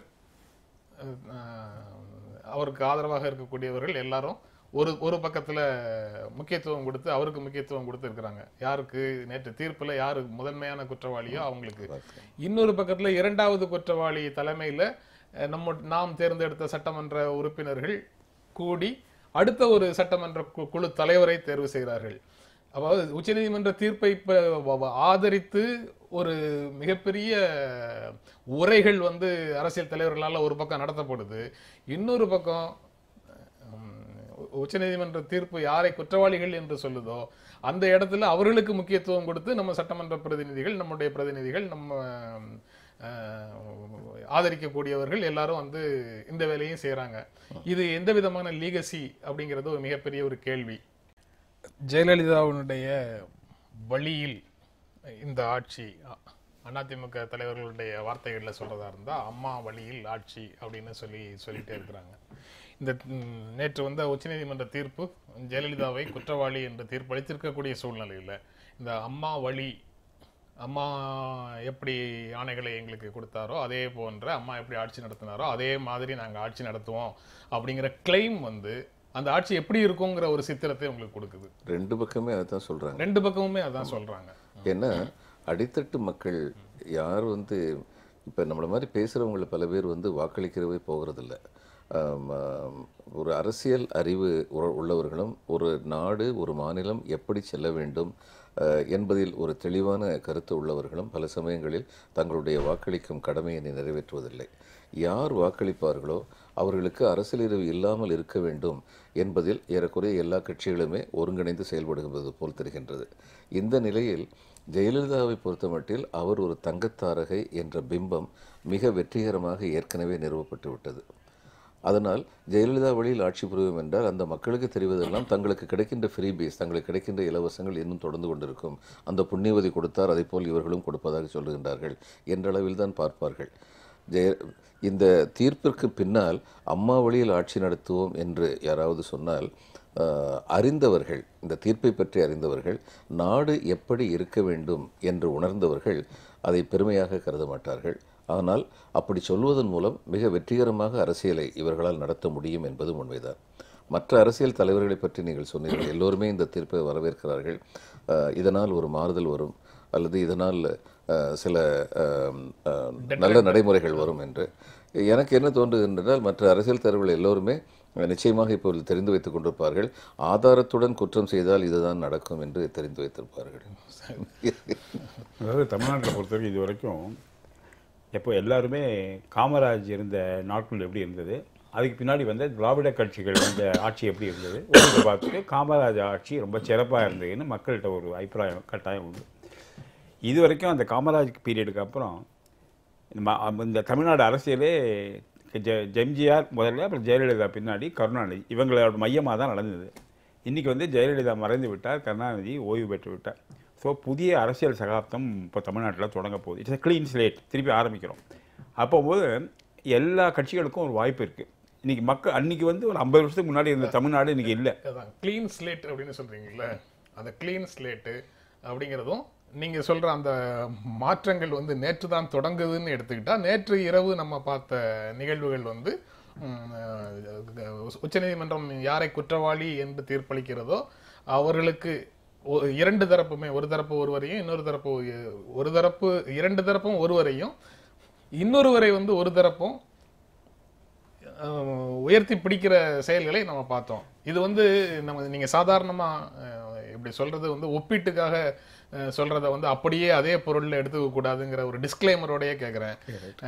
குற்றவாளி என்று சுட்டுக் கொல்லப்பட்ட ஒரு சிலரை போற்றுகின்ற சில விளிம்பு நிலை அமைப்புகள் இருக்குல்ல, சின்ன சின்ன அமைப்புகள், உதாரணத்துக்கு வீரப்பனை கொண்டாடுகின்ற சில அமைப்புகள், அந்த மாதிரியான மனநிலைக்கும் இதுக்கும் என்ன பெரிய வேறுபாடு? அப்படிங்கிற கேள்விக்கு என்ன பதில் சொல்லுவீங்க? ரொம்ப சரியான கேள்வி இது. அதில் ஒன்று புரிஞ்சுக்கணும், அந்த மாதிரி ஒரு வீரப்பனை ஆதரிக்கிற கட்சிகள்லாம் இருக்குது, இல்லைன்னு சொல்லலை. ஆனால் அதெல்லாம் ரொம்ப மைனாரிட்டி. இந்த மீடியா ரொம்ப அவங்களுக்கு முக்கியத்துவம் கொடுத்துருவேன். அதனால் அவங்க சொசைட்டியில் ஒரு இம்பாக்ட் வரும்னு எனக்கு தோணலை. நான் இப்போ என்ன நடக்க போகிறதுன்னு பார்க்கலாம். என்னோட ஊகத்தில் என்ன நடக்க போகிறது, கோட்ஸையை கொண்டாடக்கூடியவர்களையும் அதெல்லாம் ரொம்ப மைனாரிட்டி. அப்போ இது தமிழ்நாட்டுக்குள்ள மெஜாரிட்டியாக இருந்ததுன்னா எது? இப்போ இவங்க என்ன சொல்றாரு, இவர் நெறியாளர் சொல்வது என்னவென்றால், நீங்கள் வீரப்பனை கொண்டாடுவது ஒரு சிறு குழுவாக இருக்கின்றது. வீரப்பனை கொண்டாடுவதற்கும் குற்றவாளியாக உச்ச நீதிமன்றத்தால் அறிவிக்கப்பட்ட தண்டனைக்கு உள்ளாக்கப்பட்ட ஒருவரை கொண்டாடுவதற்கும் என்ன பெரிய வேறுபாடு இருக்கிறது? வித்தியாசமே கிடையாது, வேறுபாடே கிடையாது. ஆனா உடனடியாக மக்களிடத்துல போய் சேரும்போது அவங்க உடனே கேட்கக்கூடியது, நீங்க யாரை கேட்பாங்கன்னா சசிகலாவுக்கு ஆதரவாக பேசக்கூடியவர்களை மட்டும் கோர்ட்டு தண்டிச்சதுக்கு பிறகும் ஏன் ஆதரிக்கிறீங்கன்னு கேட்பாங்க. இந்த நான் சொல்லக்கூடிய வேறுபாடு என்னங்கிறது உங்களுக்கு புரிஞ்சிருக்கும்னு நினைக்கிறேன். இன்னொரு தரப்பும் அதே விஷயத்தை செய்யுதுங்கிறத புரிந்து கொள்ள மாட்டார்கள் அப்படின்னு சொல்றேன். இதுல ரெண்டு இருக்கு. இப்போ இது எம்எல்ஏஸ்ங்கிறவங்க தேர்தலும் போது மக்கள்கிட்ட போய் கைகால கும்பிட்டு ஓட்டு வாங்குவாங்க. அப்புறம் மக்களோட அபிப்பிராயத்தை அவங்க பிரதிபலிக்க கிடையாது. இன்னைக்கு இதை இன்னொரு ப்ராக்டிக்கலாக பார்க்கலாம் எப்படி போடுதுன்னா, இன்னைக்கு என்ன நடக்கும்னு என்னோட ஊகம் என்ன ஊன்னா, நாளைக்கு கவர்னர் 2 பேரையும் சேர்ந்து ஜாயிண்ட் ரெசல்யூஷனாக நீங்கள் யார் மெஜாரிட்டி அசம்பிளியில் ப்ரூவ் பண்ணுங்கன்னு சொல்லுவார். எப்படி பண்ண போகிறாருன்னு தெரியல எனக்கு. அதான் சரியான வழின்னு தோணுது எனக்கு. அப்போ பண்ணும்போது சில பேர் ஒரு 40 பேர் பன்னீர்செல்வம் இருக்கலாம், பாக்கி அங்கே இருக்கலாம். உச்ச நீதிமன்ற தீர்ப்பை 2 தரப்பும் மதிக்கல அப்படின்னு சொல்லி கவர்னர் நினைக்க மாட்டாரு. அவங்க 2 பேர்ல யாராவது ஒரு இல்ல அது செய்ய முடியாது. மதிக்கிறேன்னு இல்லை. அவங்க கவர்னருக்கு என்ன ஆப்ஷன்ஸ் வெரி லிமிடெட். அதாவது இவரும் எனக்கு மெஜாரிட்டி இருக்குங்கிறாரு, அவரும் எனக்கு மெஜாரிட்டி இருக்குங்கிறாரு. சசிகலா குரூப்பில் மெஜாரிட்டி இருக்குன்னு நம்ப முடியல. ஏன்னா அங்கே கொண்டு போய் ஆட்டு மாடல் அடைக்கிற மாதிரி ரிசார்ட்டில் கொண்டு போய் வச்சிருந்தாங்க. அவ்வளோ ஆதரவு இருக்குன்னா எதுக்கு ரிசார்ட்டில் போய் வைக்கணும்னு எனக்கும் சந்தேகம் வருது, எல்லாருக்கும் அந்த மாதிரி சந்தேகம் வருது, கவர்னருக்கும் சந்தேகம் வரும். இதில் இங்கேயும் ஒரு கேள்விதான். இதே மாதிரி ஒரு 33 பேரை பாரத் தர்ஷன் சொல்லி கடந்த காலத்தில் ஜானகிக்கும் ஜெயலலிதாவுக்கும் இடையில ஒரு வேறுபாடு வரும்போது ஜெயலலிதாவுக்கு ஆதரவாக இருந்தவர்கள் பாரத் தர்ஷன் சொல்லி ஒரு 33 எம்எல்ஏக்களை கூட்டு போனாங்க. அப்போ வரும் குரல்களை விட இப்போ சசிகலாவுக்கு ஆதரவாக ஒரு 130 பேரை ஒரு இடத்துல பக்கத்துல வச்சிருந்தாங்கன்னா அதுக்கு எதிராக மாடுகளை அடைச்சு வச்சிருக்கிற மாதிரி, ஆடுகளை அடைச்சு வச்சிருக்கிற மாதிரி ஒரு இடத்துல பூட்டி வச்சிருக்கிறாங்க அப்படின்னு சொல்றாங்க. அவங்க தரப்புல இருந்து சொல்லக்கூடிய பதில் யாருக்கும் போய் சேர மாட்டேங்குது. அரசு சார்பாக அதிகாரிகள் ஒவ்வொருவராக ஒவ்வொரு சட்டமன்ற உறுப்பினரையும் நேர்ல பார்த்து எங்களிடமிருந்து நாங்கள் எங்களுடைய விருப்பத்தின் பேரில் இங்க இருக்கோம் அப்படின்னு அபிடவிட் மாதிரி கையெழுத்து வாங்கிட்டு போயிருக்கிறாங்க. ஒத்துக்க முடியும். அதாவது அப்ப அந்த எம்எல்ஏக்களை நீங்க நம்பவே வேண்டாம், அதிகாரிகளை நம்ப முடியாதா? ஸ்டேட்டையும் நம்ப முடியாதா? அரசு பன்னீர்செல்வத்தின் கீழ் இயங்குகிறது. இல்ல ஏன் அப்படி நம்ப முடியாதுன்னா, எம்எல்ஏக்கள் சொல்றதுதானே இவங்க பிரதிபலிக்கிறாங்க. எம்எல்ஏக்களே மாறி உள்ள வருதேன் ஓடி வந்துட்டேன் அப்படிங்கிறாரு. அதனால எம்எல்ஏ மேல நம்பிக்கை இல்லை, அவங்க சொல்றது மேல நம்பிக்கை இல்லை. உள்ள போய் அடைஞ்சு கிடக்காங்க, வெக்கமும் மானமும் இல்லாம அவங்க போய் 8 நாள் உட்காந்துருக்காங்க. எம்எல்ஏனா அவங்கள பத்தி மக்களுக்கு ஒரு என்ன எப்படி போய் உட்காந்துருக்காங்க இவங்களா எம்எல்ஏ அப்படின்னு தோணும். இல்ல தோணும். நீங்க சொல்றது நம்ம பரவலாக பொதுவாக எல்லாருக்கும் இருக்கக்கூடிய மனநிலைன்னு வச்சுக்கோங்க. எனக்கும் இருக்கு, அவருக்கும் இருக்கு, உங்களுக்கும் இருக்கு. ஆனா இதே மாதிரி ஒரு புகார் அரசுக்கு அரசு அதிகாரிகளை அனுப்பி, ஒரு ரெவென்யூ ஆபீஷியலும் ஒரு காவல்துறை அதிகாரியும் எங்கள் ஒவ்வொருவரையும் நேர்ல பார்த்து எங்களிடமிருந்து உறுதியாக நாங்கள் தன்னிச்சையாக இங்க இருக்கிறோமா இல்ல யாருடைய கட்டாயத்தின் பேர்லயும் இருக்கிறோமா அப்படின்னு எங்களிடமிருந்து அறிந்து கொண்டு சென்றார்கள் அப்படின்னு அவங்க சொல்றாங்க. அப்படி ஒரு ஸ்டேட்மெண்ட் வந்ததற்கு பிறகு கட்டாயம் இருக்கலாம். அதாவது நான் இவர் உத்தமர் இல்லைன்னா சொல்லவே இல்லை. இது அல்டிமேட்லி என்ன சொல்யூஷன்னா, அசம்பிளியில் போய் ஃப்ளோர் டெஸ்ட் பண்ணணும். ஃப்ளோர் டெஸ்ட் பண்ணும்போது தீர்மானிக்கணும். ஃப்ளோர் டெஸ்ட் போது என்ன ஆக போகுதுன்னா, ஏன்னா எதிர்காலத்து தமிழ் மாறுது என்ன வரும் எனக்கு தோணுது. கொஞ்சம் பேர் பன்னீர்செல்வத்தோடு இருப்பாங்க, கொஞ்சம் பேர் அந்த சசிகலா கேப்போட இருப்பாங்க. டிஎம்கே என்ன பண்ணுவாங்க, ஒருத்தருக்கும் ஆதரவே கொடுக்காம அப்சைன் பண்ணுவாங்க. அதான் தோணுது. அப்சைன் பண்ணுவோம் ஒரு ஆள் ஜெயிப்பாங்க. இந்த அன்ஸ்டேபிள் கவர்மெண்ட் வேற வழி இல்லாமல் பிரசிடென்ஷியல் எலெக்ஷன் வரும். அதான் நடக்க போகுது. அங்கே பிரசிடென்ஷியல் திருப்பி எலெக்ஷன் வருது இல்லையா, அப்போதான் தமிழ்நாடு உண்மையான மாற்றம் என்ன தெரியும். அப்போ 2 தலைவர்கள் முன்னாடி வருவாங்க. ஒன்றும் பன்னீர்செல்வம், ஒன்றும் ஸ்டாலின். அவங்க 2 பேருக்குள்ள எந்த மாதிரி தங்க நடந்துக்க போகிறாங்கிறது தான் காரணம். அவங்க வந்து மக்களோட எண்ணங்களை பிரதிபலித்து நேர்மையை மக்கள் எதிர்பார்க்க வந்தீங்கன்னா தமிழ்நாட்டில் மாற்றம் வரும். அதெல்லாம் இதே அணுகுமுறையை திருப்பி கடைபிடிச்சாங்கன்னா தமிழ்நாட்டில் மாற்றமே வராது. அவர் வந்து நபர்களை முன்னிறுத்தி எதிர்காலம் எப்படி இருக்க போகுது அப்படின்னு ஒரு பார்வையை முன்வைக்கிறாரு. அதில் ஒரு ஜெயலலிதா லீகசி வருது, ஒரு வந்து இன்னொரு பக்கம் அது இன்னொரு டிஎம்கே லீகசி வருது, கலைஞர் லீகசி அல்லது அண்ணா லீகசி, ஏதோ டிஎம்கே லீகசி வருது. அது அப்படித்தான் வருமா அப்படிங்கிறது வேறொரு கேள்வி. பட் இதில் ஜெயலலிதா லீகசி அப்புறம் அதிமுக வந்து இந்த தீர்ப்பு காரணமாக தங்களுடைய தலைவர்களை தூக்கி எறிந்து விடாது அப்படின்னு சில பேராசிரியர்கள் இங்கே கருத்து சொன்ன செய்தி அதுக்குள்ள இருக்கு. அதில் இன்னொரு கருத்து வந்து people will forget the verdict in 6 months. 6 மாசம் எடுக்காது, அதுக்கு முன்னாடியே நாங்கள் மறப்பாங்கன்னு தோணலை. எனக்கு ஞாபகம் இருக்கும், ஏன் ஒன்றுமே மறக்கிறது இல்லை. நம்ம 30 வருஷத்துக்கு முன்னாடி பேசிகிட்டு இருக்கோம், நம்ம காமராஜை பற்றி இன்றைக்கி பேசிகிட்டு இருக்கோம். அதில் வந்து அடுத்த நிலைப்பாடு வந்து இந்த மறக்கிறதுனோ மறக்கிறாங்க, அடுத்த தலைவர்கள் யார் வராங்க இல்லையா, அவங்க எந்த மாதிரி நடந்துக்கிறாங்க பொறுத்து தான் இருக்குது. மக்களோட ஒப்பீனியன் ரிஃப்ளெக்ட் பண்ணி. நம்முடைய பிரச்சனையே என்னென்னா, ஒன்று ஒருத்தரை கடவுளாக தூக்கி வைக்கிறோம், இல்லைன்னா ஒருத்தரை சாத்தானா வந்து சொல்லிடலாம். அந்த நிலை மாறிட்டு இருக்கு. இப்போ உதாரணமாக காமராஜுடைய ஆட்சியில் தான் முல்லை பெரியாறு கை நழுவி போச்சு. காமராஜர் வந்து கடவுள் இல்லை. காமராஜர் வந்து இன்னைக்கு அவருக்கு இருப்ப மிகப்பெரிய பலம் என்னன்னா, மிக நேர்மையான ஒரு முதலமைச்சராக மக்கள் நலனை கருத்தில் கொண்டவராக இருந்தார் அப்படிங்கிறது ரொம்ப பெரிய ஒரு ஸ்ட்ரென்த்து. ஆனால் அதே சமயம் கிரிட்டிக்கலாக எல்லாரையுமே பார்க்கக்கூடிய மனநிலை நமக்கு வேணும். சில தவறுகள் அதுல என்ன சிக்கல் வருதுன்னா, காமராஜர் காலத்துல அவரை எதிர்த்து இருந்த பல தலைவர்களும் கூட அவர்கள் அளவில் தனி மனிதர்களாக நேர்மையானவர்களாக இருந்திருப்பாங்க. அதனால அந்த எல்லாருக்கும் நேர்மையான குவாலிட்டி இருக்கிறதுனால நேர்மை வந்து அப்ப நமக்கு வந்து ஒரு குவாலிட்டியாகவே தெரியல. அதனால வேறு சில முடிவுகள் எடுக்கும் போது அந்த முடிவுகள் என்ன அரசியல் புரிதல் அவங்க எடுக்கிறாங்கிறத பற்றிய விமர்சனங்களை நம்ம வச்சிட்டு இருந்தோம். இப்போ வந்து நேர்மையே ஒரு மிகப்பெரிய கேள்வி. ஆனால் இன்னைக்கு வந்து சில மாறுதலை பார்க்கும்பொழுது ஸ்டாலின் வந்து சொல்லியிருக்கிறாரு, இனிமேல் நான் போகிற இடத்துல எல்லாம் வந்து பெரிய பெரிய பதாகைகள்லாம் வைக்காதீங்க அப்படின்னு சொல்லியிருக்காரு. இது மக்கள் மனதில் ஏற்படுற மாறுதல்களை ஓரளவுக்கு உணர ஆரம்பித்த ஒரு புது அரசியல் சக்திகள் வந்துகிட்டு இருக்கு, கலாச்சாரம் வந்துகிட்டு இருக்கு. சரியான வார்த்தை சொன்னீங்க, புது அரசியல் கலாச்சாரம் வந்துகிட்டு இருக்கு அப்படின்னு நினைக்கிறதுக்கு வந்து இடம் இருக்கு.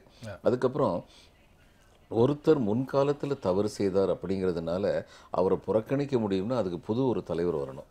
புது தலைவர் வர முடியாத நேரத்தில் முன்காலத்தில் செய்த தவறுகளை வந்து கைவிட்டுட்டு புதியதாக வந்து ஒரு சாப்டர் ஆரம்பிக்கிறோம்னா அவங்களுக்கு வாய்ப்பு கொடுக்கறத தவிர இந்த ஜனநாயகத்தில் வந்து வேறு வழி இல்லை அப்படின்னு சொல்லி பார்க்கும்போது 2 அரசியல் கட்சிகளுமே அப்படி ஒரு புதுப்பாதையை ஆரம்பித்தாங்கன்னா அது ஒரு நல்ல முடிவாக இருக்குது. அதாவது நீங்கள் சொல்கிறதுல அதுவும் வேறொரு கோட்டோட தான் அதை கம்பேர் பண்ண வேண்டியது இருக்குது. எல்லா ஞானிகளுக்கும் கடந்த காலம் உண்டு, எல்லா குற்றவாளிகளுக்கும் எதிர்காலமும் உண்டு அப்படின்றத ஏற்கணும்.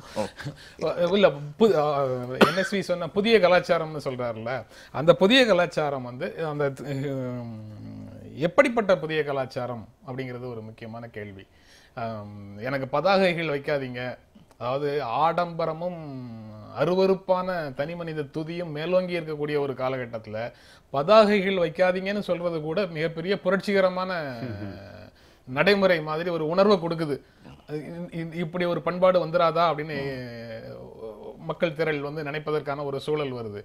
ஆனா இது போன்ற காஸ்மெட்டிக் சேஞ்சஸோட மேல்பூச்சான சில மாற்றங்களோட அதையெல்லாம் வந்து மிகப்பெரிய மாறுதல்களாக கருதக்கூடிய ஒரு பெரிய மக்கள் திரளை கொண்டு வருவதுதான் புதிய கலாச்சாரமாக வந்து இல்லை. இது வந்து ஒரு பிகினிங்காக தான் எடுக்க முடியும். இது வந்து தொடர்ந்து அப்படி இருக்காங்களான்னு சொல்லி பார்க்கணும்.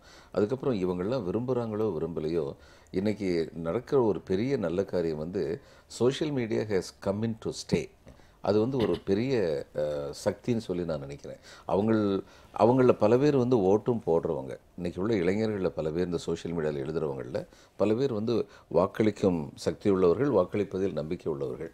அந்த வெகுஜன அபிப்பிராயத்தை வந்து இனிமேல் புறக்கணிக்க முடியாது அப்படிங்கிற நிலைமை கொஞ்சம் கொஞ்சமாக உருவாகிக்கிட்டு இருக்கு. வெகுஜன அபிப்பிராயத்தை புறக்கணிக்க முடியாது. அது சாதாரணமாக நம்ம வந்து வீதிகளில் பார்க்கக்கூடிய சாதாரண மக்களாக இருந்தாலும் சரி, சோசியல் மீடியாவில் வரக்கூடிய கருத்துக்களாக இருந்தாலும் சரி, அவற்றை நாம் கருத்தில் கொள்ளாமல் புறக்கணிக்க முடியாது அரசியல் கட்சிகள்ங்கிறத நீங்கள் சொல்கிறத நானும் ஏற்கிறேன். ஆரம்பத்திலேயும் நீங்கள் ஒரு கருத்து சொன்னீங்க, இது ஏன் வந்து தலைவர்களை இவர்கள் கொண்டாடுகிறார்கள் அப்படிங்கிறதையும் சேர்த்து சொன்னீங்க. எனக்கு அது வந்து சர்ச்சில் சொன்னதை நினைவுபடுத்துது. The best argument against democracy is 5-minute talk with average voter அப்படின்னு சொல்றாரு. அது வந்து மக்கள், இந்திய ஜனநாயகத்தின் இறுதி எஜமானர்கள் மக்களே அப்படின்னு ஒரு பக்கம் நம்ம சொல்லிட்டு, இப்ப சர்ச்சிலுடைய பார்வையில பார்த்தா ஜனநாயகத்துக்கு எதிராக இருக்கக்கூடிய மிகப்பெரிய விஷயம் உணர்வு உங்களுக்கு எப்போ வரும்னா, ஒரு 5 நிமிஷம் சராசரி வாக்காளர்கிட்ட நீங்க பேசுனீங்கன்னா வந்துடும் அப்படின்னு சொல்றாரு. எப்படி பார்க்குறீங்க அதை?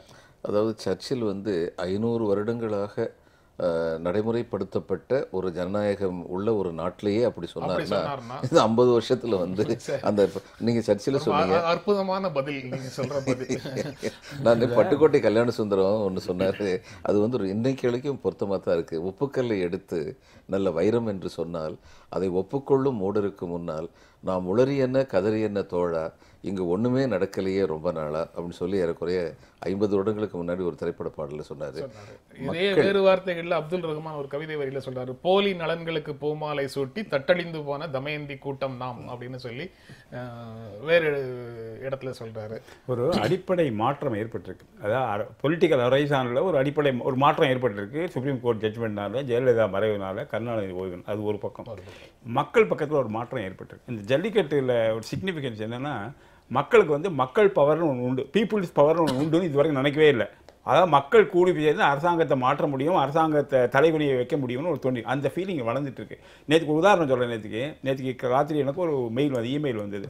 இமெயில் வந்தபோது தமிழ்நாட்டுக்கு ஒரே வழி, அந்த மாதிரி ஒரு உணர்வு பரந்த மக்களுக்கு சில நியாயமான காரணங்களின்பாலும் வரலாம், சரியில்லாத காரணங்களின்பாலும் வரலாம். அது அன்பாப்புலர் காஸ்க்கு வந்து பண்ண முடியாது. ஓவர்வெல்மிங் சப்போர்ட் இருந்தால் தான் பண்ண. நேற்றுக்கு ஒரு இமெயில், அது நீங்க அன்பாப்புலர் காசுக்காக பண்ண முடியாதுன்னு சொல்றீங்களா? பாப்புலர் அன்பாப்புலர்ங்கிறது வந்து நான் அந்த இதுல சொல்லல. நான் நியாயமற்ற அப்படின்னு 2 விஷயங்களை சொல்றேன். நியாயமற்ற விஷயங்களுக்காகவும் கூட ஒரு பாப்புலர் அப்ரைஸ் முடிவு தோணல. ஏன்னா ஒரு மனசாட்சின்னு ஒருத்தருக்கு இருக்கு. அதாவது எல்லாருக்குமே தெரியும் நான் செய்யற ரைட்டா செய்யறது தப்பான்னுட்டு. இப்போ ஒரு இமெயில் நேற்றுக்கு வந்து ரொம்ப சிக்னிஃபிகண்ட் இமெயில். அது தமிழ்நாட்டில் திருத்தணும்னா ஒரே வழி வந்து மக்கள் இயக்கம் ஒன்று தொடங்கணும். மக்கள் இயக்கம் தொடங்கி எந்த அதிகாரி லஞ்சம் வாங்குறாரோ, எந்த மந்திரி லஞ்சம் வாங்குறாரோ, லஞ்சம் வாங்குறா சந்தேகப்படுறாரோ, பீப்புள் ஷுட் பாய்காட். அவங்கள மீட்டிங் கூப்பிடாதீங்க, ஒரு இடத்துக்கு கூப்பிடாதீங்க. அது மாதிரி புதிய இயக்கம் ஆரம்பிங்க, நீங்க ஆரம்பிங்க சார். நம்முடைய அன்றாட வாழ்க்கை அனைத்தையும் வந்து லஞ்சமும் ஊழலும் பாதிக்குது அப்படிங்கிறது மறுக்க முடியாத உண்மை. ஆனா நம்ம வாழ்க்கையை பாதிக்கக்கூடிய விஷயங்கள்ல அது ஒண்ணுதானா அப்படிங்கிற கேள்விக்கு சேர்த்து பார்க்கும்போது நீங்க சொல்ற அந்த அப்ரைஸ்லாம் வந்து பல விஷயங்கள்ல எதுவுமே இல்லாம நெட்டை மரங்களென நின்று புலம்பினார் பெட்டை புலம்பல் பிறர்க்கு துணையாமோ அப்படின்னு சொல்ற லெவல்ல தான் இருக்கிறாங்க. இல்லை, அதில் வந்து பல பிரச்சனைகள் இருக்குது. பிரச்சனைகள் பார்க்கும்போது அடிப்படை பிரச்சனை இன்றைக்கி இருக்கிற தமிழ்நாட்டில் இருக்கிற அடிப்படை பிரச்சனை வந்து லஞ்சம், நியாயமில்லாத நிர்வாகம், நேர்மை இல்லாத அதிகாரிகள், நேர்மை இல்லாத, அதான் இன்றைக்கி அடிப்படை பிரச்சனை. இந்த பிரச்சனையை சால்வ் பண்ணாமல் தமிழ்நாடு முன்னேற முடியாது. அதான் இந்த எழுதியிருக்காரு. அதனால் ஒரே வழி வந்து இந்த அரசியல் லஞ்சம் வாங்குற அதிகாரிகள் யாராக இருந்தாலும் சரி, நீங்கள் அவங்களால எதுக்க முடியாது. ஏன்னா அவங்களாம் பயப்படுறீங்க. கோர்ட்டில் கேஸ் போட்டால் அவங்கள கூப்பிடுவாங்க. போலீஸ் ஸ்டேஷன் போக பயமாக இருக்குது. ஒன்று பண்ணுங்கள், இனிமே அவங்கள வந்து எங்கே வந்தாலும் பாய்காட் பண்ணுங்க, மீட்டிங்கு கூப்பிடாதீங்க. அது மாதிரி கரப்ஷன் மந்திரினா அவரை கூப்பிடாதீங்க. பாரு யாரையானு இனாகிரேட் பண்ணுங்க, பாய்காட் தி பீப்புள். மக்கள் அதுதான் மக்கள் இயக்கம் ஆரம்பிக்கிறாங்க. நான் நினைக்கிறேங்க இந்தியாவில் வந்து ஒரு பெரிய, இந்தியாவோட எல்லாருமே வந்து விரும்புகிறாங்க, இந்த இந்திய நாட்டில் உள்ள எல்லாரும் வந்து நேர்மையாக இருக்கணும், ஏன் ஒருத்தனை தவிர அப்படின்னு எல்லாருமே நினைக்கிறாங்க. அப்படி இருக்கும்போது எப்படி ஊழலுக்கு எதிராக, லஞ்சத்துக்கு எதிராக, சில குற்றங்களுக்கு எதிராக தீர்ப்பு வரும்போது எல்லாரும் வந்து பாராட்டுறாங்க. ஆனா சொந்த வாழ்க்கையில கிட்டத்தட்ட பல குற்றங்களை தொடர்ந்து செய்யக்கூடியவர்களாகவும் இருக்காங்க. அதுல அப்படி சொல்ல முடியாது. அதாவது பல குற்றங்கள் வந்து பையன் இருக்கான், எல்கேஜி ஸ்கூல்ல போய் சேர்க்கணும், 1.5 லட்சம் ரூபா டொனேஷன் கேஷ் கொடுங்கறாங்க. நான் கொடுக்க விருப்பம் இல்லை, எனக்கு வேற வழி இல்லை. அந்த மாதிரி நேரத்தில் நான் கொடுக்க, அதுதான் நானும் சொல்றேன். விக்டிம் ஆஃப் தி சிஸ்டம் அப்படின்றது புரிஞ்சுதான். விக்டிம் ஆஃப் தி சிஸ்டம் உடைக்கணும். சிஸ்டத்தை எப்படி உடைக்க முடியும்? சுப்பிரமணிய சாமி மாதிரி கோர்ட்டில் கேஸ் போடணும், அது நடக்காது. எல்லாருமே பண்ண முடியாது. போலீஸ் ஸ்டேஷனில் போய் கேஸ் போட்டால் அவங்க எதுக்கு ஆளை வச்சு அடிப்பான்னு பயமாக இருக்குது. அதான் மக்களுக்கு பயமாக இருக்குது. இது ஒன்றும் இல்லை, ரோட்டில் ஒரு பொண்ணை கையை பிடிச்சிட்டோன்னா போலீஸ் ஸ்டேஷன் போவாங்க சார், அங்கெல்லாம் பிரச்சனை கூட போகும் சார் மக்கள் சொல்கிறாங்க. அப்போ என்ன பண்ணுறாங்க மக்கள் வந்து தாங்க இல்லை இமெயில் எல்லாம் எழுதுறாங்க, வாட்ஸ்அப்பில் எழுதுறாங்க, வெளியே இறங்க மாட்டாங்க. ஊழலுக்கு எதிரான இயக்கம் தொடங்கணும். இயக்கம் தொடங்குறதுக்கு இயக்கம் தொடங்குற மாதிரி சத்யேந்திர துபே அப்படிங்கிற நபரை நம்ம எல்லாரும் நினைவு வச்சிருப்போம்னு நினைக்கிறேன். அவர் வந்து அடல் பிகாரி வாஜ்பாய் பிரதமராக இருக்கும்போது பீகார்ல நடந்த நெடுஞ்சாலைத்துறையில நடந்த ஒரு ஊழல் பற்றி கம்ப்ளைண்ட் பண்ணாரு. அந்த புகார் மனு அங்கிருந்து நேர திரும்ப பீகார் முதலமைச்சர் அலுவலகம் வந்து அங்கிருந்து டிஸ்ட்ரிக்ட் கலெக்டர் வந்து திரும்ப யாருக்கு எதிராக ஒரு புகார் கொடுத்தாரோ அவரே இதனுடைய காப்பியை கொண்டு வந்து அவரை கூப்பிட்டு என்னடா இந்த மாதிரி பண்ணிட்டு இருக்கியான்னு சொல்லி மிரட்டிட்டு போனாரு. அடுத்த ஒரு சில நாட்கள்ல மர்மமான முறையில் சத்யேந்திர துபே இறந்து கிடந்தார். தற்செயலாக இறந்திருக்கலாம், அது மர்மமான முறையில் இறந்து கிடந்தார். அதாவது இந்த மாஸ் மூவ்மெண்ட் அகைன் கரெக்ட். அதுக்கப்புறம் எப்படி இன்னொருத்தர் பயப்படாதீங்கன்னு நீங்க எப்படி சொல்ல முடியாது. அதனால சொல்றேன் நான், ஸ்டார்ட் அ mass movement correct. Anna Hazare ஆரம்பிச்சாரே தோத்து போயிடுது. அண்ணா ஹசாரே ஆரம்பிச்ச உடனே நாங்கள் கரப்ஷனை ஒழிப்போம்னு சொல்லி சில முதல் மந்திரி ஆறாங்க, அவங்க மேலே கரப்ஷன் சார்ஜ் இருக்கு. அதனால இது வந்து மக்கள் மூவ்மெண்ட்ல வந்து எப்படி பண்ண முடியும்? Corruption people should be பாய்காட்டட். அவங்களை போகாதீங்க, அவங்களை கூப்பிடாதீங்க, ஆனர் பண்ணாதீங்க, அவங்களை இது பண்ணுங்க, அவமதிங்க. அந்த சிஸ்டம் ஹேஸ் டு ஸ்டார்ட். அதுக்கு வந்து இன்னைக்கு இருக்கிற mass media, social media is highly helpful. சமூகத்தில் நிலவக்கூடிய அநீதிகள்ல ஊழல்ங்கிறது ஒன்று இல்ல, அடிப்படை அது எல்லா பிரச்சனையும் இது வந்து இது அடிக்கண் வந்து இது உற்றுக்கண்ணை ஊழல்னாலதான் ஆரம்பிக்கும். நீங்க வந்து அது அடிப்படைன்னு சொல்றீங்க. அடிப்படையான வேறு சில விஷயங்கள் இருக்கு. ஒரு நான் ஊழல் கொடுத்து என்னுடைய காரியத்தை செய்ய முடியுமா முடியாதாங்கிறத தாண்டி எனக்கு பரவலாக நமக்கெல்லாம் கிடைக்கக்கூடிய பல வசதிகளும் வாய்ப்புகளும் கை கெட்டிய தூரம் வரைக்கும் இல்ல, கண்ணு கெட்டிய தூரம் வரைக்கும் இல்ல அப்படிங்கிற நிலையில இருக்கக்கூடிய கோடிக்கணக்கான மக்களுடைய வாழ்க்கை பற்றி, அவர்களை பாதிக்கக்கூடிய வேறு சில விஷயங்களை பற்றியும், அவர்களுக்கு அது போன்ற அநீதிகள்ல நீதி கிடைப்பதற்கான முயற்சிகளை எடுக்கிறது பற்றியும் பேசாம இல்லை. அதையும் பற்றி பேசிட்டு கரப்ஷனை பத்தி நான் பேசணுங்கிறது சரி. ஆனா ஒற்றை புள்ளியில எல்லாத்தையும் மாற்றுவது அரசியலை வந்து வேறு திசைக்கு ஹைஜாக் பண்ணிட்டு போற மாதிரி அப்படிங்கிறது தான். நந்தினிங்கிற பெண் கற்பழிக்கப்பட்டு எவ்வளவு குரூரமா வந்து கொலை செய்யப்பட்ட அந்த கேஸ், அந்த இத்தகைய வழக்குகள் வந்து ஒரு 2 நாளைக்கு வந்து பரபரப்பா இருக்கு, அதுக்கப்புறம் அமைய போயிருதுங்கிறது இந்த நாட்டில் எப்படிப்பட்ட வேறுபாடுகள் இருக்குங்கிறது தான் காட்டுது. ஆனா இது போன்ற நிகழ்வுகளும் ஒரு இந்த 5 மாசம் 6 மாசத்துக்குள்ள இதையெல்லாம் மறந்து இந்த கட்சி வந்து ரீக்ரூப் ஆகுது அல்லது ஏதோ ஒரு குரூப் வந்து கன்சால்டேட் ஆகுதுன்னா மீண்டும் வந்து திமுக அண்ணா திமுக ஸ்டாலின் தலைமையில் ஒரு திமுக, XRY தலைமையில் ஒரு அண்ணா திமுகன்னு NSV சொல்ற மாதிரி கன்சால்டேஷனுக்கு வாய்ப்பு இருக்கா? மீண்டும் அந்த திமுக அண்ணா திமுகங்கிற இருதுருவ அரசியலுக்குள்ள இது நிற்கிறதுக்கு வாய்ப்பு இருக்கா? இப்போதைக்கு அப்படிதான் இருக்கிறது. இப்போதைக்கு அப்படிதான் இருக்கு. அதாவது அதிமுக நம்பகத்தன்மை இழந்து விட்டது இந்த தீர்ப்புக்கு பிறகு. அது ஆல்மோஸ்ட் டிஸ்கிரெடிட்டட் ஆர்கனைசேஷன். இதை சாக்கு வச்சு அதை அப்படியே அரசியல் அரங்கிலிருந்து ஒதுக்கிவிட வேண்டும் அப்படிங்கிற குரல்கள் எல்லாம் காஃபி டேபிள் வார். நம்பகத்தன்மைங்கிறது ஒரு தற்காலிக நிலைமை. இன்னைக்கு வந்து நாளைக்கு வந்து வேற ஒரு மதிக்கத்தக்க மக்களுக்கு நம்பிக்கை உள்ள தலைவர் வந்தாருன்னா உடனே மாறி போயிடும். புது கட்சிகள் வந்துட்டு இருக்கு. பார்க்கலாம், திடீர்னு யாரான சமூகத்திலேருந்து நமக்கு தெரியாத ஒருத்தர் வெளியில் வரலாம், வெளியில் வந்து புதிய திட்டங்கள் கொடுக்கலாம், இதான் என்ன வேணும் நடக்கலாம். ஆனால் மக்களோட எண்ணங்களை பதிவு, ஏன்னா மக்கள் மனம் மாட்டிகிட்டு இருக்கு. முன்னாடி மாதிரி இல்லை. மக்கள் தைரியம் படுறாங்க, மக்களுக்கு சோஷியல் மீடியா இருக்குது, சொல்ல வேண்டிய வழி இருக்குது, கருத்தை சொல்கிறாங்க, எதிர்க்கிறாங்க, கோபம் வருது. அது மாதிரி நிலையில் வந்து ஒரு வாய்ப்பு யாருக்கு இருக்குன்னா, சவாலும் அதே சமயம் ஒரு வாய்ப்பும் உள்ள நிலைமை இன்னைக்கு வந்திருக்கு இந்த புது நியூஸ் லேட்டில். அது வந்து பன்னீர்செல்வத்துக்கு இன்னைக்கு வாய்ப்பு கூட இருக்குன்னு தோணுது கருணாநிதியோட. ஏன்னா பன்னீர்செல்வம் குடும்ப கட்சியில், கருணாநிதி குடும்ப கட்சி, ஸ்டாலின் குடும்ப கட்சி மேலே மக்களுக்கு வெறுப்பு இருக்குங்கிறது மக்களுக்கு தெரியணும். இல்லை அந்த நிலைமையை மாற்றுறதுக்கு எப்படி ஸ்டாலின் பண்ணுற, இவங்க 2 பேர் கையில் தான் இருக்குது தமிழ்நாடுன்னு தோணுது. அவங்க எப்படி அதுபடி திமுக அதிமுக எல்லாம் வரும்னு தோணுது என்னோட அபிப்பிராயம். திமுக அதிமுகவை தவிர வேறு எந்த கட்சிக்கும் புதிதாக வாய்ப்பு இல்லை. இன்னைக்கு இருக்க நிலைமையில அந்த தலைவர்கள்லாம் இவங்களை விட உயர்ந்த தலைவர்கள் வெளியில் காமிக்கிறதுக்கான அறிகுறி ஒன்றுமே தெரியல எனக்கு. இல்லை, இந்த மணல் வந்து சாண்ட் குவாரின்னு ஒன்று இருக்கிறது. இந்த மணல் கொள்ளை வந்து 2 அரசுகளுக்கு இடையுமே ரொம்ப ஆக்டிவாக நடக்கிறது. அப்போ இதை பற்றிய ஒரு தீர்க்கமான முடிவுகள் எடுக்கப்படாமல் இருக்கும் பொழுது, அப்போ இந்த 2 கட்சியில் எது வந்தாலுமே பாவப்பட்டவங்களுக்கு என்ன பிரயோஜனம் இருக்குங்கிற ஒரு கேள்வி வர்றது. இல்லை, அந்த மணல் கொள்ளை நடந்தது வேற தலைமையில், அந்த தலைமை மாறிடுச்சு. அதான் மேக்கிங் எ டிஸ்டிங்ஷன். புது நியூஸ் லேட்னு தான் சொல்கிறேன். New distinction. புது தலைவர் வரவங்க வந்து அந்த நிலைமையை மாற்றுறதுக்கு ஏதாவது ஸ்டெப் எடுத்தாங்கன்னா பெரிய ஆதரவு கிடைக்கும். அவர் தான் பவரில் இருப்பார். அந்த 2014 கடைசியில் 15 தொடக்கங்களில் சில அரசியல் கட்சிகள் தமிழ்நாட்டில் எந்தெந்த துறையில என்னென்ன வேலைகளுக்கு என்னென்ன ரேட்டு அப்படின்னு சொல்லி போர்டு போட்டு போராட்டங்களை நடத்தினாங்க. அப்போ வந்து ஆட்சிக்கு தலைமை தாங்கியவர்களையும் நீங்க சொல்றீங்க. கட்டாயம். அதாவது இப்போ புது வாய்ப்பு கிடைச்சிருக்கு. அதாவது ஒரு 2 பவர்ஃபுல் லீடர்ஸ் வெளியில் போயிட்டாங்க. பவர்ஃபுல் லீடர் அவங்க வந்து ஹிஸ்டாரிக்கலாக ஒரு இம்பார்ட்டன்ட் இருந்தது. பல வசீகரம் வந்து அந்த வசீகரம் போயிட்டு புதுசாக ஆரம்பிக்கும் போது மக்கள் வந்து திருத்துவாங்கன்னு தோணும். தலைவர்களை வந்து மக்கள் திருத்துவாங்கன்னு தான் தலைவர்களே மக்கள் திருத்துவார்கள். அதாவது மக்களுடைய நேர்மைக்கான இயக்கம் வந்து தலைவர்களை திருத்தும் அப்படிங்கிறது என்எஸ்பியோட நம்பிக்கை. எனக்கு நிகழ்ச்சி நிறைவு செய்கிற இடத்துல இருக்கிறோம். ரொம்ப சுருக்கமாக அந்த நேர்மை, ஊழலற்ற பொது வாழ்வில் தூய்மை, அரசியலில் நேர்மை போன்ற பண்புகள் மட்டும் இருந்தால் போதும். இங்கு இருந்த மற்ற விஷயங்கள் எல்லாம் திராவிட இயக்க அரசியல், பொது உடைமை அரசியல், சமூக நீதி அரசியல் போன்ற அரசியல் கோட்பாடுகள் இனிமேல் இங்கு தேவையில்லை. தலைவர்கள் வந்து நேர்மையாக இருந்தால் போதும் அப்படிங்கிற பார்வையை நீங்க எப்படி பார்க்குறீங்க? இல்லைங்க, அது பத்தாது. அதாவது ஒரு தீர்க்கமான கோட்பாடு இருக்கணும். இந்த அரசு வந்து எல்லா மக்களுக்கும் உரிய அரசு அப்படிங்கிற நம்பிக்கை இருக்கணும். இந்த நேர்மை, துணிந்த தலைமை, இதெல்லாம் வந்து அடிப்படை கோட்பாடுகள் இருக்கு, அடிப்படை பண்புகள் தலைவர்களுக்கு இருக்கணும். ஆனா கோட்பாடுகள் உள்ளவங்க மத்தியிலையும் அது இருக்கணும். ஆமா, அது வந்து கண்டிப்பாக இருக்கணும். ஆனால் அது மட்டுமே பத்தாது. இப்போ நான் வந்து ரொம்ப நேர்மையாக இருந்து என்னுடைய வகுப்பு என்ன அப்படிங்கிறது மட்டும்தான் என்னால் பார்க்க முடியும் அப்படிங்கிற நிலைமை இருந்ததுன்னா, என்னுடைய நேர்மையினால் இந்த நாட்டு மக்களுக்கு என்ன கிடைச்சது?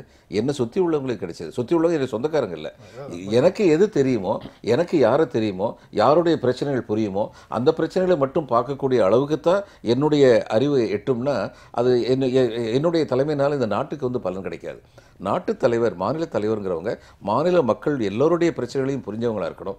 அடிப்படை நேர்மை இருக்கணும். அடுத்து இதெல்லாம் புரிஞ்சவங்களா இருக்கணும். அப்படின்னு சொல்லும்போது இந்த திராவிட கோட்பாடுகள் இதெல்லாம் வந்து சில பிரச்சனைகள் நிரந்தரமாக இருக்கின்றன. அந்த நிரந்தரமான பிரச்சனைகளுக்கு தீர்வு காணப்பட வேண்டும் அப்படிங்கிறதுலையும் வந்து அவங்க வந்து ரொம்ப தீர்க்கமாக இருக்கணும். அதாவது வரக்காலத்து என்ன ஆக போகுதுன்னா, பல இயக்கங்கள் தமிழ்நாட்டில் இருக்குது. இது ஸ்ரீலங்கன் தமிழ் இயக்கம் இருக்குது. அது மாதிரி பல இயக்கங்கள் இருக்குது. அவங்களோட ப்ரெஷர்லாம் அரசாங்கத்து மேலே கூட்டிகிட்டே வரும். சின்ன சின்ன இயக்கங்கள்லாம் அஜிடேஷன்லாம் நடந்துகிட்ருக்கும்.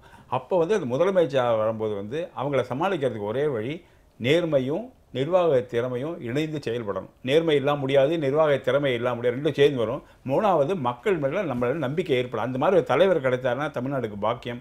அந்த தலைவர் கிடைக்கலைன்னா தமிழ்நாடு கஷ்டப்படும் தான் எனக்கு தோணுது. இந்த நிகழ்ச்சியில் பங்கேற்று உங்களுடைய கருத்துக்களை பகிர்ந்து கொண்டதற்கு எங்கள் நெஞ்சார்ந்த நன்றி. மீண்டும் சந்திப்போம். நன்றி, வணக்கம்.